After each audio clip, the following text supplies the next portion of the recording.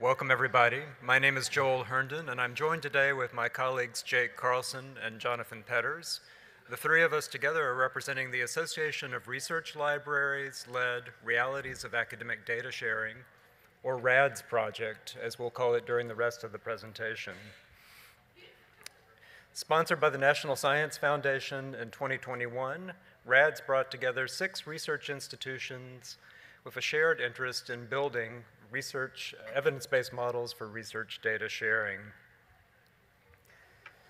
This research takes place in which the policy landscape for research data management and sharing has grown increasingly complex. Over the last decade, federal funders have become increasingly prescriptive about how federally funded research is, the timing for its sharing, as well as the details of how it is shared. The RADS project wanted to see how these changes are impacting both our research administration and services on our campuses, as well as the research that our researchers are conducting. We had 3 primary research questions that we wanted to investigate as part of the RADS project. Specifically, how do our institutions and the staff working in research support at those institutions support research data management and sharing? Secondly, how are researchers preparing, staffing, and implementing research data sharing as part of these new funding requirements? And what does it look like when they do share their data as far as where it appears and the metadata quality associated with it? And finally, what is the institutional cost to implement these policies, both for the entire institution and for the individual researchers as a whole? Before we could answer these questions, we had 3 methodological considerations that we had to take into account.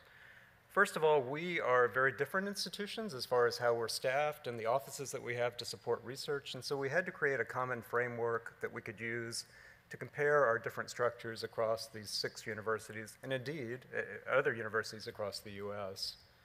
And so we made the decision to group our different service groups on campus into 4 large categories that captured a pretty wide range of research support at our institutions. We talked to libraries, both libraries and archives in the data sharing space, IT units, everything from central IT units down to very specific departmental and professional school IT groups and other different locations on campus. For research administration, we had a very broad definition. We looked at everything from the Central Office of Research or the Office of Vice President or Provost for Research down to very specific research administration units looking at intellectual property,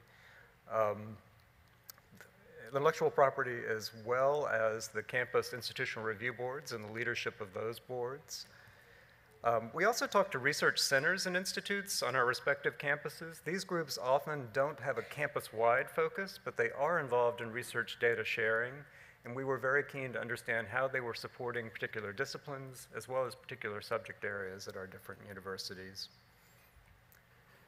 Our second consideration that we had to look at very closely, and we consulted with quite a few groups on this, was trying to craft a common set of data sharing activities so that we could have a common vocabulary both for the grant and for talking with our research administrators and researchers on all our campuses.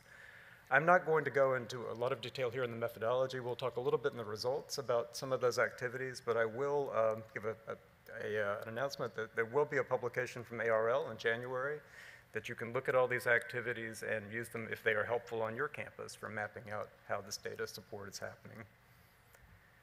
Finally, we did a great deal of work as well building a model for estimating data sharing cost. At most universities, there's a fairly good understanding of how much research expenses are for grant-funded research, but data sharing is fairly new, and so it required a lot of subtlety and nuance in trying to tease out what are these additional costs, both for researchers and for the research administration.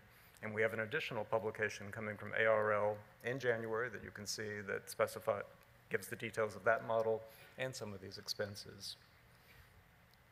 So our survey, at least who did we sample? As mentioned earlier, we had 2 large groups, the research administration structures at our university and researchers. For both groups, we conducted an online survey. We had about 2 months that individuals could complete that survey, and we followed up with individuals that were willing to join us for a qualitative interview online. For our administrators, the 6 institutions identified roughly 140 people, and we had about a 50% response rate. covering all of those 4 areas that I mentioned earlier. We found that very helpful, both the survey results and talking with them in detail to get the context of their answers, for really giving us an idea of how universities across the US are approaching these questions. For researchers, we took a slightly different approach. We actually looked at all of the funded research since the Holdren memo requiring data sharing at our universities in 3 different funding agencies, the NIH, NSF, and Department of Energy. We picked specifically 5 subject areas that were present at all of our universities and had about an 8.4% response rate, but with about 3,500 PIs involved in that study, that translated into hundreds of responses and quite a few interviews in person. So once again, we had a very rich set of information across multiple disciplines about what data sharing is looking like in North America today. And with that, I will let John talk a little bit about the results. All right, yes, thank you, Joel, for getting us started there. So some results, a very small amount of our results will be more available in the report, but to give you a little feel for the kind of information we found. Okay, so Joel had already mentioned these data management and sharing activities. We had 27 of them that we categorized through 5 different phases of research. And just through here, if we talk about research lifecycle, and it has a start and an end, if it does have a start and an end, going from planning, design, startup of projects, data collection, storage, and management, where researchers are trying to answer the research questions they've set out for, making the data broadly available as results come in and as the project nears its conclusion, data retention, including preservation, archive, and long-term access to that data for a longer-term period, and project closeout and compliance, where the researchers and their institutions need to make sure that the project has met all its requirements from the sponsor, and the sponsor is happy. So again, we do have the first version of this is available online already, and a later version where we've done some revisions with more community input for these activities will be available soon. So this is the phase of the research we'll talk a little bit more about in the results here, keeping in mind there's more activities as we go.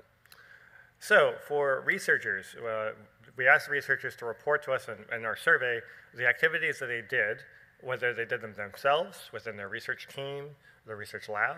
Did they do them with institutional assistance somewhere on campus? Did they do them with external assistance somewhere off campus, maybe up here at another institution? Or did they just not do them at all? And under not do, there could be 2 kinds of main categories.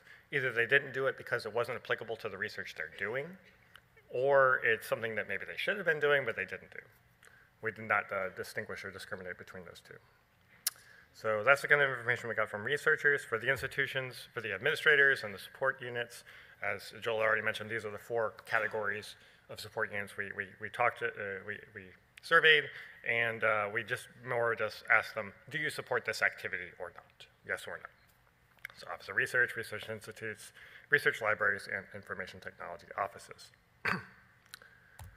So to share a little bit of the results for our researchers. So what we're looking here are the top 5 activities that the researchers said that they were doing themselves, and the percentage of the respondents that said that they were doing themselves. Just the top 5, we got 27 activities altogether. So for all these activities, we have 90% or more researchers saying we mostly took care of this themselves.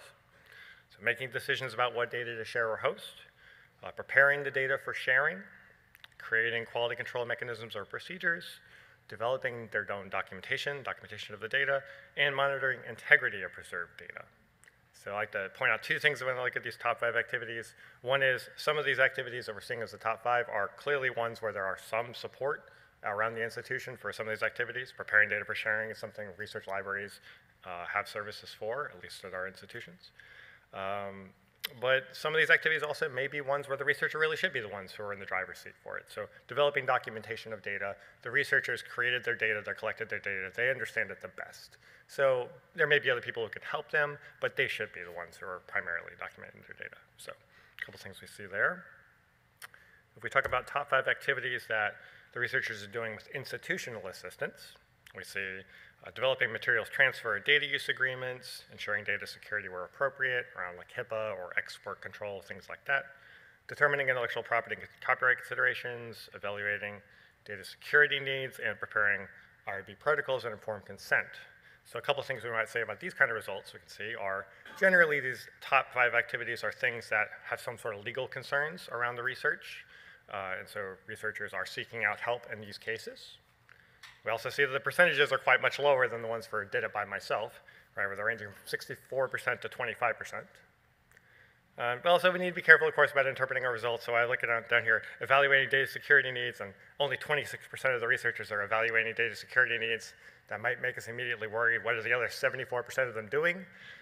But maybe some of these people are doing research that doesn't really have so much of a data security concern. Like a lot of environmental science, the data is rather non-sensitive in many cases. So be careful about over-interpreting what we're looking at.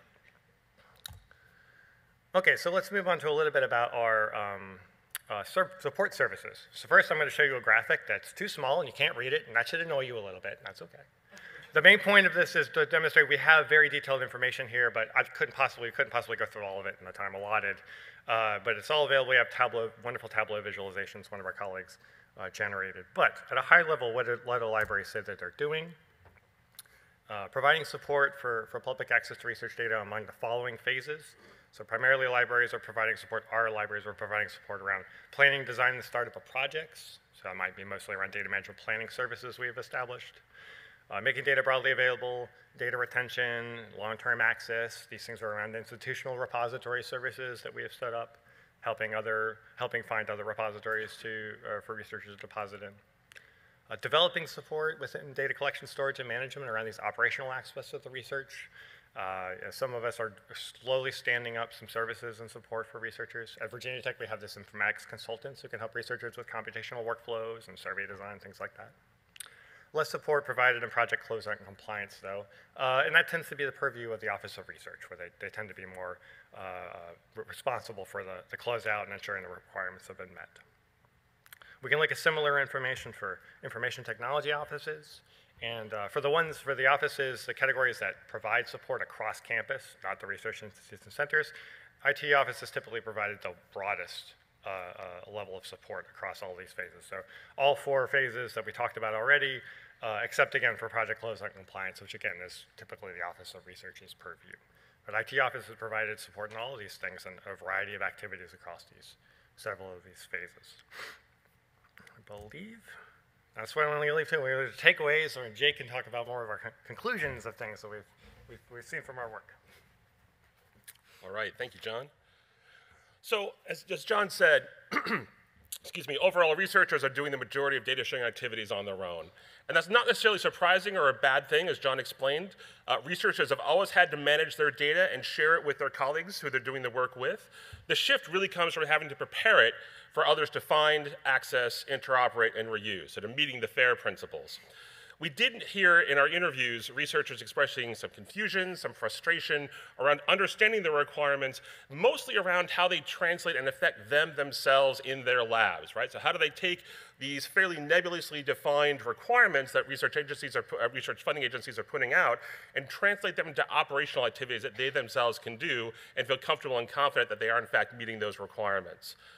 I think something else to consider is that administration and service units were also still adjusting to these requirements from funding agencies. Many of the services and support provided by the institution are focused on the needs of the institution over the needs of the researchers themselves.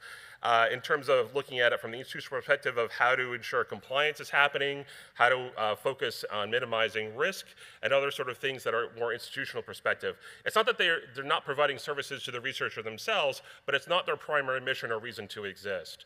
Library services and IT services to some extent are more generally focused on the needs of the researcher, but researchers are still performing many of these activities or indicating they're performing many of these activities themselves rather than taking advantage of what the library has to offer.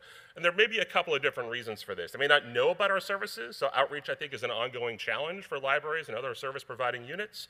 They may not believe that libraries have the necessary depth of expertise to really get into their particular situations in managing their data and sharing their data. There may be questions around our capacity to be able to address these fairly complex and fairly sophisticated issues, particularly if we're working with more than one researcher at a time. And we may have empowered researchers to be self-sufficient in some cases. If you look at data management plans, for example, if a researcher works with a librarian to put forth a data management plan for one project, they're probably using that data management plan as a template and carrying that forward for subsequent projects. We do see a couple of opportunities looking at our data for developing more and better connections between service units and researchers. For IT departments, John talked about data security services. 49% of researchers said that they do not have security concerns, and that's maybe due to their lack of human focused or sensitive data. But even for the 51% who did say that they have those concerns, only 40% of those spoke with IT, as John mentioned. So there's clearly, I think, room to potentially develop a stronger relationship between researchers and IT units. 90% of researchers in our survey did not create quality control mechanisms for their data. And there again, that really is, I think, the purview of the researcher to decide to do or not to do. But in situations where they are using technology-intensive platforms or really need sophisticated workflows, really having that connection with IT may help advance their cause and produce a better data set as a result to share. For central research offices, we heard 87% of researchers saying that they ensure the funding agency requirements are met themselves without talking to other folks. And that obviously is an area of concern as enforcement becomes more stringent, as requirements become more specific. I think we really see an imperative for central research offices and researchers to connect to figure out how do we in fact demonstrate compliance in a way that we're all comfortable and confident with. For research institutes and specialized centers, as John mentioned, there is a variety of different services that they offer. Some of them are pretty holistic. They offer services across the data lifecycle. However, research institutes may not be offering their services across the institution, but might they serve as a model for the institution in considering what kinds of services to offer and how to connect with researchers to offer them. We also thought that maybe research centers could be labs or pilot particular kinds of data services, and if they resonated with success, could that be scaled up to the institution as well? And libraries, as we all know, offer a variety of services to researchers, but really thinking about how do we help researchers connect their individual data set to the larger community of practice as being a particularly rich area for us to invest in. So thinking about how do we assist them with making decisions on how to put their data out there in ways that will resonate with the community, particularly when their data sets don't fit neatly into what a repository might offer because it's too large or the formats are not in alignment with what the repository can support. How do they navigate that particular field then and satisfy the requirements effectively? Thinking about selecting and applying licenses for reuse. So what can researchers do with the research data once they have it as an area of concern for researchers and a place where libraries might be able to help direct them. And in adopting PIDs, as we discussed at CNI and other places, as really the glue to hold all of this together and to have research data count as scholarly object of first-class order. We also saw opportunities for cross-campus collaboration. So there are a number of activities that really span or might require expertise beyond what one unit could provide in and of themselves. So for example, in developing recommendations, policies, and practices for deaccessioning data, only 50% of the IT units that we spoke to in this survey offered that particular service. But even for those who do, we think having involvement of libraries, of research offices, and even research centers might produce stronger policies and make for better practices.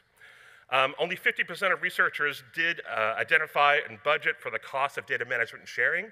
And given the wide variety of potential costs and expertise across the university, here too, working together might be more effective and to make this more a normative part of research practice. And then finally, training and education. As you've mentioned, outreach is particularly challenging. We all tend to offer different training sessions, but we tend to do it in isolation from each other. If we were able to connect and perhaps offer more holistic training, might that help researchers better understand the larger suite of services that they have available to them in the university and to connect with them more effectively? We have a number of models, emerging models of institutional cooperation on data. I'm not going to go into each of them due to time, but I want to give a special shout out to Cornell. Wendy Kozlowski unfortunately couldn't be with us today. She is a part of the RADS project, and I think her work and Cornell's work really is a model for us to think about in making these kinds of connections across the university to provide more holistic services.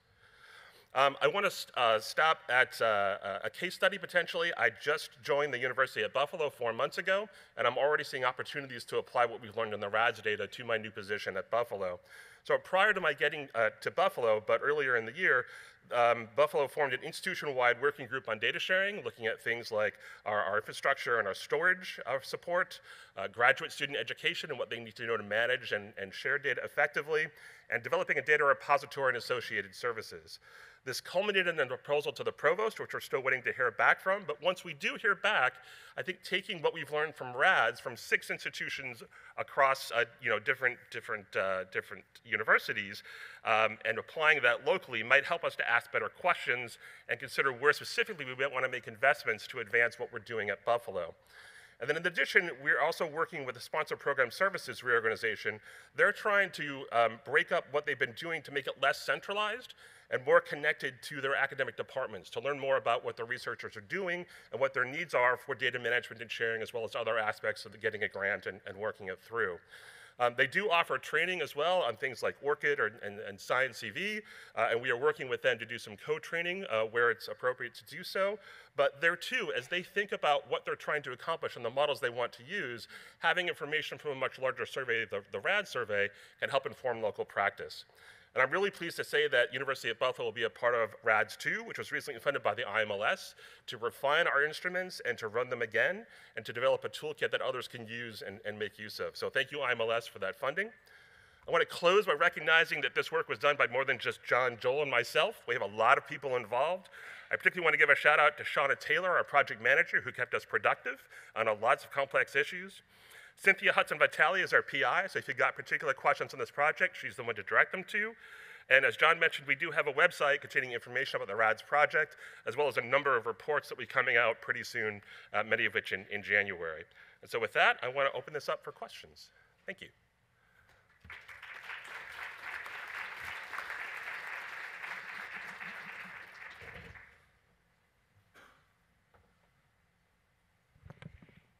In the follow-up interviews to your survey, which I assume they were after the survey, were you able to determine from the faculty researchers when they said, I did this myself, how much graduate students were involved in this work?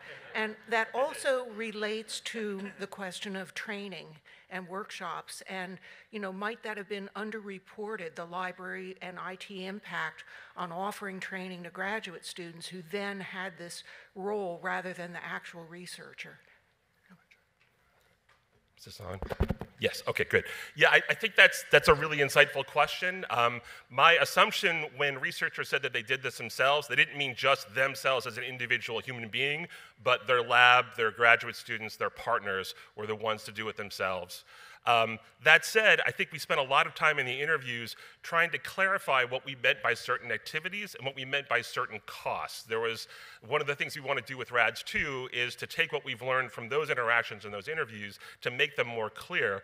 And I can certainly see, perhaps more questions around training and around graduate students to, again, sort of make this more of a normative part of research and to better, I think, plant the seeds for culture change around what kinds of services are provided and how they're used. John or Joel, do you have anything to add to that? Is this okay? I think I'd like to add one more methodological note that I mentioned I mentioned one aspect of it, but I want to be clear. When we talk to researchers, this is a perspective over the last 10 years, so funded researchers over that time period, and the information we're receiving are things people might have been doing 8 years ago or 6 years ago. And so when you hear these researcher results and reporting out, this is what they were doing at the time. When you're hearing the information about the research support units on campus, that perspective is within the last year. So that is fairly current information.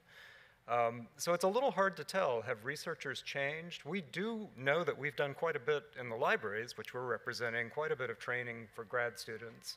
And I do think that's made quite an impact. We heard in many of the interviews that grad students play a core role in the data management for different labs on campus. And I do think that's an aspect in RADS 2 we'll be looking at even more closely about how much of an impact that was often listed as a cost element as far as funding students as part of grant-funded projects. So something we're very keen in understanding better.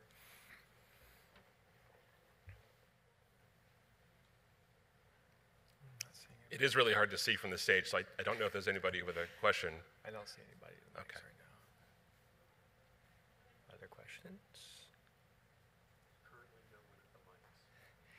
Okay, thanks. I think we have a question for the audience. So I think many institutions are already asking these questions about how you're supporting research data sharing and management on campus. But I can say for the 6 institutions that are part of the study, the grant was really a catalyst for talking with individuals that we might not encounter on a regular basis on our campus. Is this a pattern others are seeing where you're having opportunities to talk, for example, to finance officials on your campus about how are we funding these types of activities in the libraries and IT and central research, or how can we work together across these different units, whether it's the IT unit in the libraries, the IT unit in the Office of Research? Has these changes in the funders policy triggered new discussions or created new opportunities for partnerships?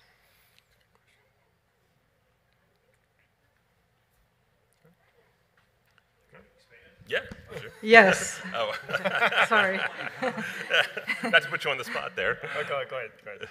It's Scout over here if you can't see me.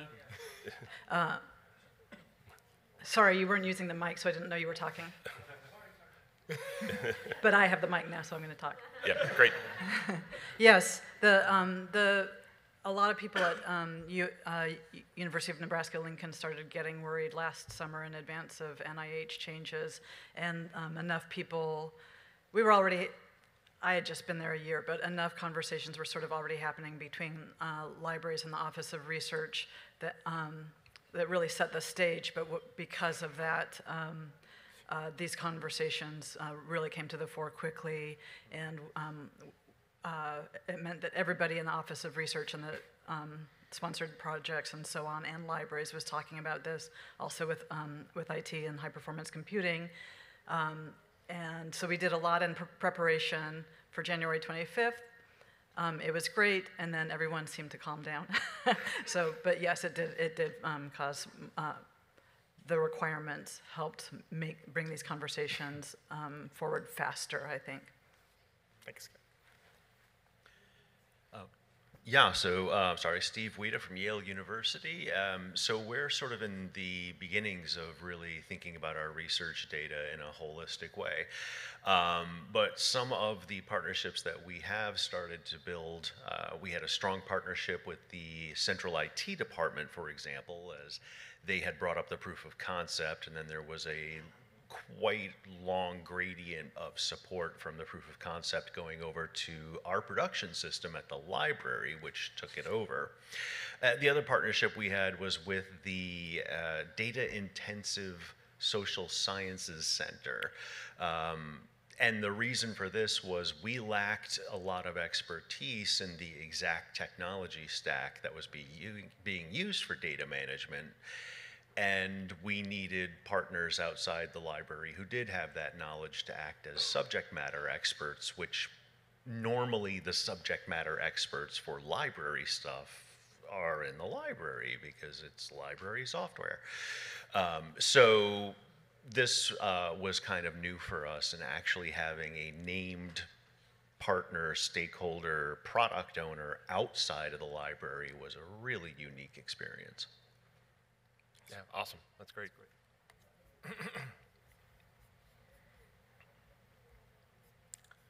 Time for one more? I think so. So quick question. As I listen to the RADS study, I'm wondering how you see, or if you see, or if I'm completely misinformed and mistaken in seeing complementary nature of this study, which is focused on large research universities, and the study that Ithaca is doing with that broader cohort of R1s, R2s, and others that we heard briefly the lightning round last week. We're part of the Ithaca study. And so I'm wondering, do you see these complementing one another? Are there any cross units, people who are part of RADS and also part of the Ithaca study? Or are these really two separate things, and I'm simply not smart enough to see that? I don't think anybody's part of the Ithaca study. I don't know that anybody's a part of the Ithaca study who's part of the RADS group, but I certainly see areas of overlap and complementary intent. The RADS study, I think, is a snapshot. It's trying to capture as much as we can about people's understanding of what was done retrospectively. I think, as Joel said, we're trying to shift more proactively with RADS 2 as to are there things that we can help sort of set up going forward. And to the extent that I know the Ithaca study, it seems like that's sort of a common area of interest and mission going forward. So yes, I think the more that we have these kinds of studies and we're seeing different types of information come up, the better we can sort of amalgamate and get a sense as to what's really going on here. So it makes perfect sense to me that we have multiple areas of interest in this space.